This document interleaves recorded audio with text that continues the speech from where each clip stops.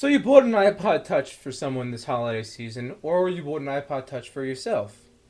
And let's say you wanted to run third-party applications on the iPod Touch, as you know, because you're a techie and or geek or whatever you call yourself, and you think to yourself, well, I know that the iPod Touch is basically an iPhone without the phone portion, so let's see if we can do a similar thing, and what they do, what we call is jailbreak it.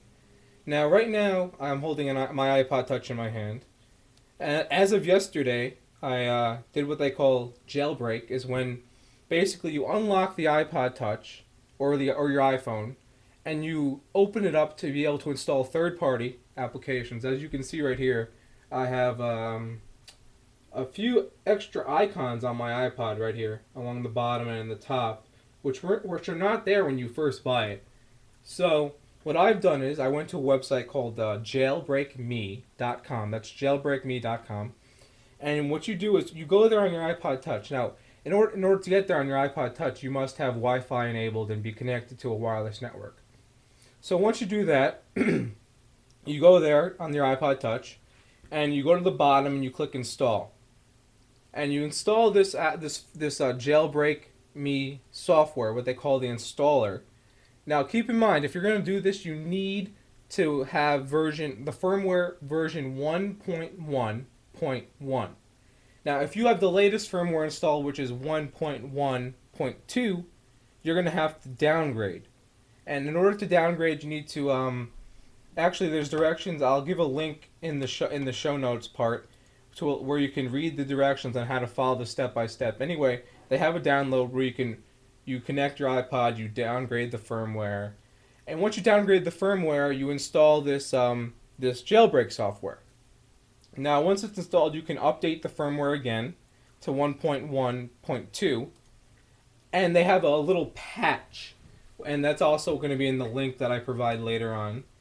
And once you follow their directions, you will be able to, well, basically, you're going to have the latest firmware on your iPod Touch, along with a jailbroken one, so you can install third-party apps. Now,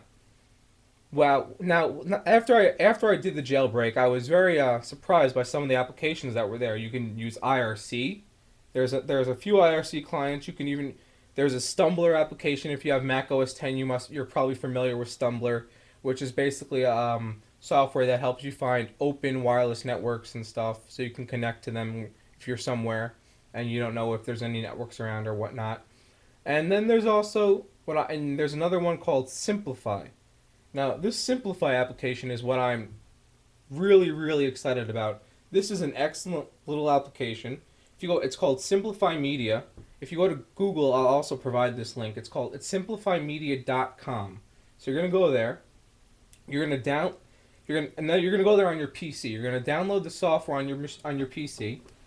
You're going to also download the software on your iPod Touch.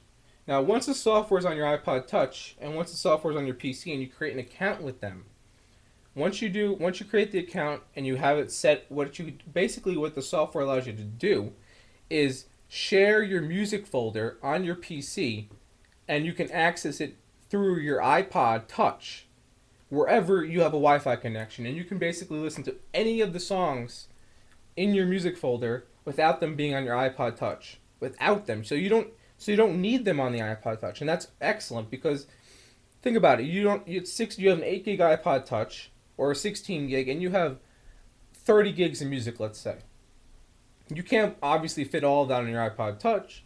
So now with this application, if you're somewhere where there's a Wi-Fi connection and you don't have the song you want, you connect to the Simplify software, and I'll load it up right now. I have a little account. I'll log in. You go to All Songs, and basically you can see right here there's a list of all the songs.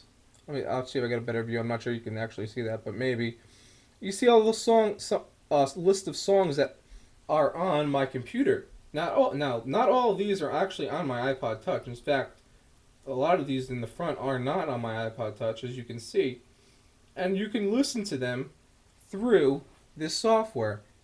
And that's amazing. Imagine that. This is great because pretty soon with the whole bidding on that spectrum, the 700 megahertz spectrum, which they want to make free Wi-Fi and whatever.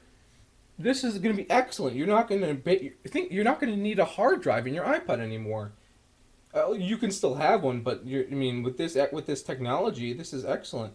You basically are, you're freeing up yourself from, limiting what music you listen to on your device, and this is so cool. I mean, I'm really excited about this. I'm really really excited about this. I hope to use this very often, whenever I have a connection and I'm looking for a song and I don't have it, and you can play it as long as the connection's, I guess, somewhat decent. You will be able to listen to it pretty smoothly. At least I am on my home network, and it's working perfectly fine. No issues. I listen to a bunch of songs. It sounds great. It plays fine. So, highly recommend that you check this out. I'll give the links in the show notes on the little video that on the video portion. So, highly recommend it out. It is jailbreakme.com and simplifymedia.com. And you're watching the besttechie.net show. Thanks for watching. It's BESTTECHIE.net. We'll see you later.